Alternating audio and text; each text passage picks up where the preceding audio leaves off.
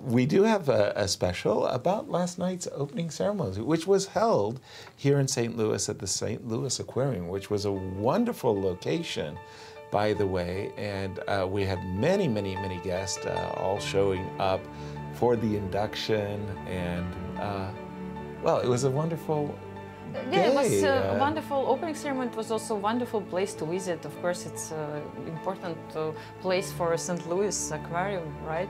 We could. Those were the plaques of the new inductees. You see Rochelle and Jennifer, two close friends there. We have also Anna Zatonskih and Sam Shankland, as well as Rex Sinfield And Jeannie. Jeannie, yes. Getting ready for their speeches. Yeah, it was This a really was great one. our dear friend. Jim and I were roommates back in the late 70s in Hollywood, California. Wow. And the legendary Eugene Torre gave a very heartfelt speech thanking everybody for his induction.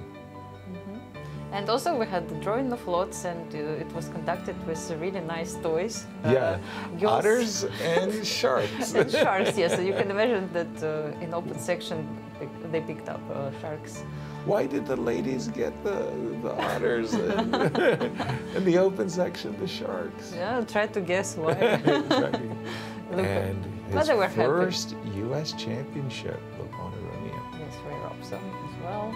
We have And for also Ray, arbiters. Ray actually is a super veteran.